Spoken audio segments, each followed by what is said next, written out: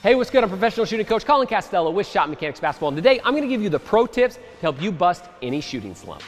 All right, now shooting slumps absolutely suck, and a lot of players can't figure out why they get into them, and then a lot of times they can't figure out how to get out of them. So today what I want to do is walk you through a few different ways that are super simple to break your shooting slump, and that way you can get making more shots in actual games. But before we jump into it, this video is brought to you by my guys over at the M1 Smart Coach.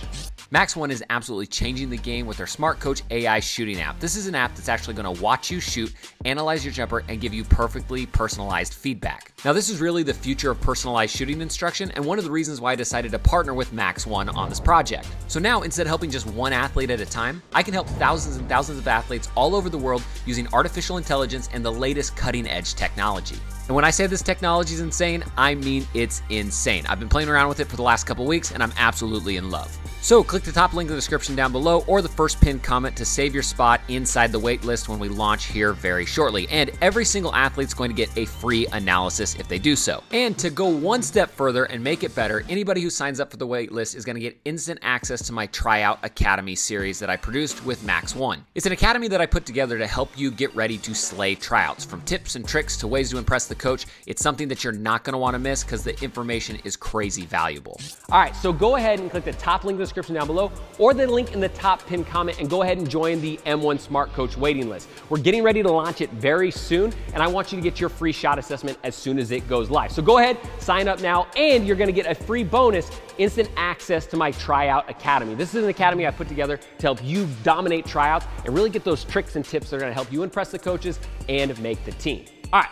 Let's talk about shooting slumps. Now, the very first thing you can do is anytime you go into a shooting slump is really start to focus on your form. For a lot of players, they have a great jumper and it's looking good, and then all of a sudden there's just like one little thing that starts to go off on their form. Maybe they stop loading the ball right. Maybe their footwork isn't right. And so a lot of times if you start focusing on form, that's a great way to start. So I always like to come close to the hoop.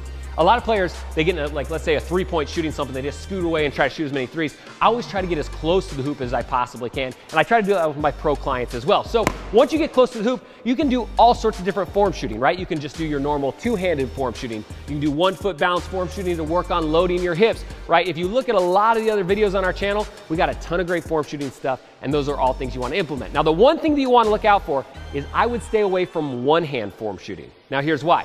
A lot of coaches love one-hand form shooting, but shooting is really a two-handed thing. It's really hard to keep your normal mechanics and get that same ball load and hip load and fluidity and movement and all that sort of stuff if you're doing it with one hand. So what a lot of players do is they think, I'm in a slump, I should probably do some form shooting. I'm just gonna go here, and they do that thing that they've seen at camps where they put their hand behind their back and they do this one-hand stuff over and over again. But the problem is they're not working on the right form that they actually use in the game, right? So work on form, work on different angles, work on different variations of form shooting, but I would probably stay away from one-hand form shooting.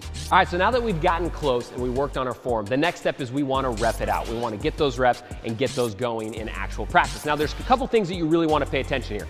Number one, you want to take the actual shots that you're getting in games. I see this all the time. Players will be like, man, I'm in a shooting slump, I got to go get shots up. And they might just stand there and only shoot catch and shoot jumpers from a few spots, right? Or maybe they do one dribble pull-ups from a few spots. But in the actual games, maybe they're getting relocation shots, maybe they're getting kickouts, maybe they're getting one dribble pull-ups or lateral pull-ups going sideways, right? So what you want to do is when you rep it out, you want to pay attention to the actual shots that you get in real games, right? Maybe watch your game tape, maybe watch some of the film, and see the shots that you're getting, and those are the ones you want to replicate when you rep it out. So let's say your team runs an offense against the zone where you get a lot of shots where you're sliding down the lane, getting a kick from this direction and shot up. Right? I don't want to just practice getting the ball tossed to me from out underneath the hoop. I want to practice receiving the ball that same direction, getting my targeting up, and working on that same movement pattern, right? Movement patterns are incredibly important when it comes to shooting, and that's one of the fastest ways to break a slump is actually replicate the movement patterns that you need to shoot. So key number one there, you've got to rep it out and do the right reps. The next key is you want to get a lot of them, right? It doesn't do you any good to come out and get, maybe 3 or 4 reps of one and then move on to the next spot. You've got to rep out those same spots a bunch of time. I'd go 25, 30, 35 shots of the exact same thing and make sure you've got it, right? I've watched Chris Paul and Dirk Nowitzki and a bunch of other pros work out, and you would not believe how long they will work on one set of reps. I'm talking maybe an hour doing the same thing over and over and over again, and that's what you need to do if you're looking to break a slump. All right, so the next thing is you need to count on feel not on makes. Now, this is a big mistake that a lot of players do. They go out, they're in a slump, they go, okay, I gotta get a workout in, and they'll shoot and they'll go, I gotta make 10, and they'll shoot till they make 10. And a lot of them might feel bad, but 10 of them might go in, right? I always try to have my shooters trained to shoot on feel. Did it feel good leaving your hands? Did you feel like it was going in? And even if it didn't go in, you can still count it, right? There's a great old quote from Larry Bird where he talked about, somebody asked him, hey, what's your shooting workout routine? And he always said, hey, I just shoot till it feels good, right? And that's a great way to go about it because your body kind of knows when your jumper is cooking.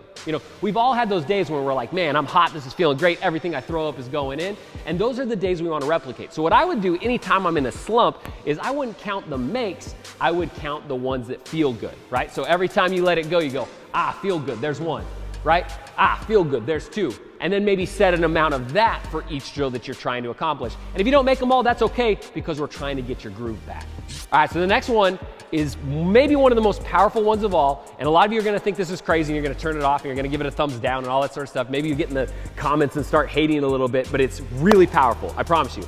And that's the power of visualization, using your mind to be more confident, to make more shots. Now, a lot of people don't realize that confidence is one of the most important things when it comes to shooting. If I'm not a confident shooter, it doesn't really matter how many reps I've got in the gym. Those reps can go out the window extremely quickly, right? Think about yourself. Have you ever had a coach yell at you for missing a shot or get on you for not performing? You probably don't perform better. Most people perform worse, right? Because the more confident you are, the better you're gonna be. So with visualization, you're basically using your mind to trick yourself into the fact that A, you're not in a slump, B, that you're a great shooter, right? So visualization, you can do a few different things. Maybe it's when you're laying in bed at night, you just close your eyes and you think about the game and you think about the shots you miss and you replay those in your head. But instead of replaying them as misses, you start replaying them as makes, right? And then get really vivid with it. Think about the reactions that the crowd have. Think about how hyped up your teammates would get, right? Then same sort of thing. Once I enter the gym, I'm tying my shoes, I'm getting ready for a workout. I'm visualizing in my head, all right, I'm gonna do this drill and I'm just gonna visualize myself knocking down shot after shot after shot. Again, the more vivid you can get in your brain, the more it's actually going to translate and prep your mind to actually be ready to hit those shots. So visualization is one of the most underutilized pieces that you can do to, number one, get out of shooting slump, and number two, just perform on the court anyways. And so what we want to do is start using that to get out of slumps, and I promise you it will help you out. All right, don't forget, if you want to get your own personalized shot analysis by artificial intelligence, all you got to do is click the top link in the description down below or the top link in the pinned comments down below that and go ahead and join the M1 Smart Coach waiting list. Again, this is going to be fantastic. I'm super excited. And to make it even better, you're going to get free instant access to my Trae Academy that you're not going to want to miss. Also, if this video helps you out, do me a huge favor for the algorithm, pop that like button, and then head to the comment section down below and let me know what sort of video you want to see next. This channel is run pretty much by the people, for the people, so leave a comment down below and hopefully I'll be able to get to it. And if you're new to Shotmechanics, what are you waiting for? Hit that subscribe button, ding the bell notification so you actually get my videos and YouTube doesn't keep them from you, and then hopefully we will see you next time. Again, I'm Coach Colin Castell with Shotmechanics Basketball. Thanks for watching, and until next time, splash on.